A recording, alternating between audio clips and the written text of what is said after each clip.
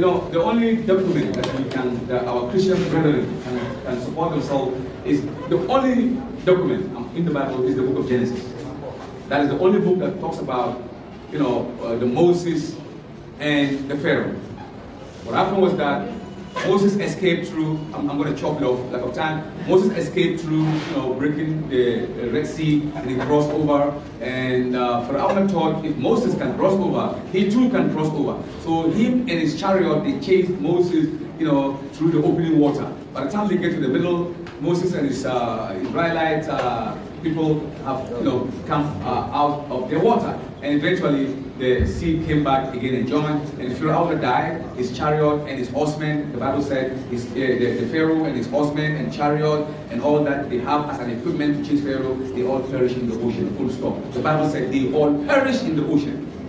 The Bible first mentioned and the Pharaoh and his chariot men and the horses and all the artifacts he got all perished in the ocean pursuing Moses, because the water came back after the Israelites left the water. So the Christians believe that Pharaoh is dead. But he died in the water. Many years, the Quran came. Around, figure 600 years after. No, the Bible came. No, the Old Testament is about 2,500 years older than Jesus came. So Jesus came, it's almost 2,000 years now. So Muhammad came, you know, 600 years after Jesus. So when Muhammad came in the Quran, it's not to use it where you bet anybody is saying. Allah revealed some hidden information that nobody knows at the time. Nobody knows. When Pharaoh was about to die, that's when he wants to make shahada. Ashhadu up, then water will get inside of him. Ashhadu up, he wants to believe in the Allah of Moses and Harun. But if he does believe, that means most of his people are cheated.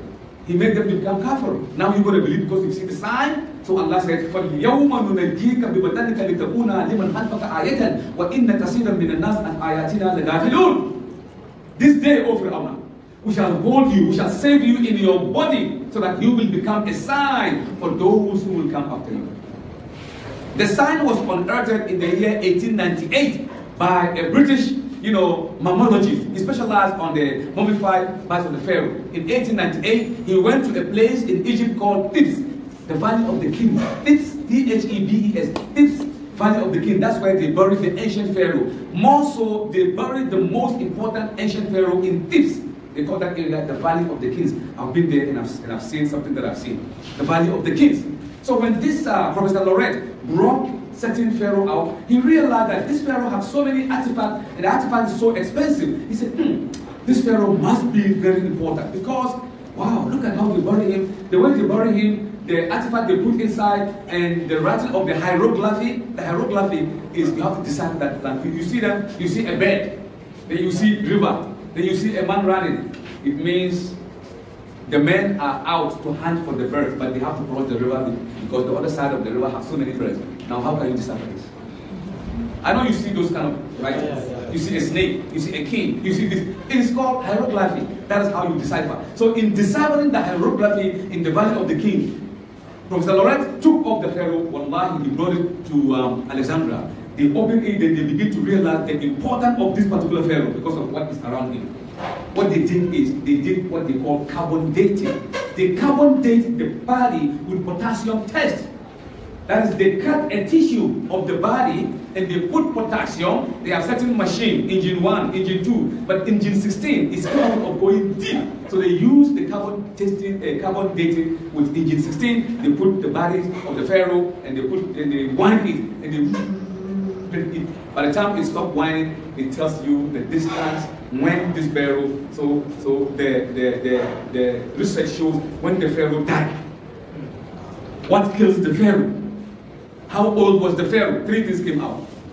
So Lorette came to England. He asked for funding, you know, and so he was funded. So by the time he came back, he got sick and he died. So in 1902, another scientist, Mr. Frank Press, he took from Lorette. So what he did, it unveiled clearly that this is the Pharaoh, because it shows that there is water-soluble liquid in the system of the pharaoh, and that water have risen to the level that caused him suffocation to die through water. So he reported this pharaoh died in the water. He said this pharaoh is 89 years old when he died. He said the time that this pharaoh died is 3,700 years. So they measured history, and it fell precisely at the time of Moses. Allahu Akbar. Allah said, this day, O Pharaoh, you will die. But we will save you in your body, so that you will be a sign for people to come. And today, if you go to Egypt, Cairo, you go to the Central Museum, you see Pharaoh. I saw him in Central Museum in Egypt. He was lying. You see it on Instagram, on paper. You see it all over. It's all over. The picture is there. The same picture. As if for him to wake up. But you see, if you see him like live, it's like say his name is Pharaoh Manapte. Pharaoh Manapte, Ramses II.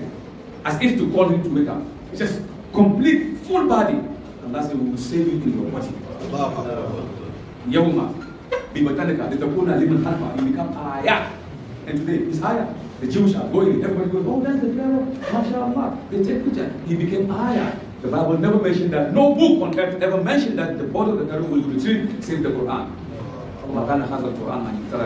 Definitely the Quran is from Allah subhanahu wa ta'ala, and he championed the cause of information.